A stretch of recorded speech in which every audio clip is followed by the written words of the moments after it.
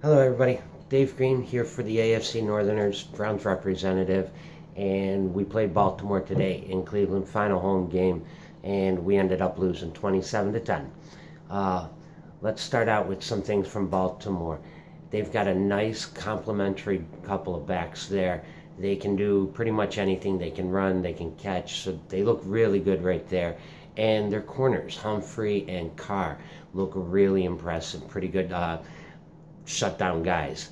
As far as the game itself goes, we had a great fourth down stop inside the 5-yard line, inside the 1-yard line, and you felt like momentum was starting to change a little bit there. Crowell came right back, busts off a 59-yarder, and that was pretty much all we saw of Crowell. He didn't really get much action. I want to say it was like 7 attempts or 8 attempts for carries. I don't know why we went away from him. We should have continued to give him the ball a little bit more. Duke Johnson also looked pretty good catching the ball, and he had that one good touchdown right there. It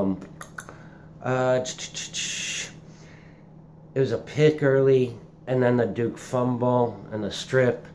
Like I said in the video, Watson was going to get into the end zone, and that was our 10th touchdown given up to a tight end. That we've got to work on that, and that's something that we need to look at during the draft process and through free agency to see if we can't find somebody that can help us out with that stat.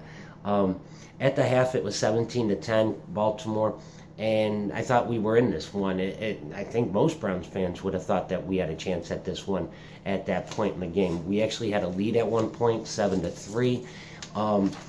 Second half, that's where the wheels came off, and it seems to be a tale of the tape for us. First half to second half, and 80 yards to the 20 yards, and then inside the red zone. First play of the second half, we got the ball back, and it was a designed run for Kaiser.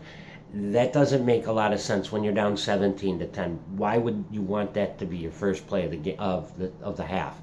I would have wanted to throw the ball. I thought that throwing the ball there would have been the right thing to do, the aggressive thing to do. We're not playing for anything, so what the fuck? Why do we want to see a quarterback run? Let's see if he can actually improve on his accuracy, which is something that he desperately needs to do if we're going to stick with him as the starting quarterback. That's pretty much all I got. That play resulted in a 3-and-out to start the third, and yeah, that one blew. Drango did not look all that great. He looked okay for play here, play there, but the one he gave up, the sack, the strip that went for the touchdown, that you cannot have, man. You watch the press conferences, and they say over and over and over again, every guy on the field has to be on the same page. Well, there was a guy who was not on the same page as the rest of the team. That one wasn't Kaiser's fault. That one was Drango's fault. And I'm going to wrap it up with Mike Jordan, the kid that they brought up off the practice squad earlier this week. He had a few really good open field tackles. I want to say it was like 2 or 3 of them. That's a guy that should get some more action coming down with these last 2 games. Cleveland, we go on the road for our final 2, Chicago, and then on to Pittsburgh.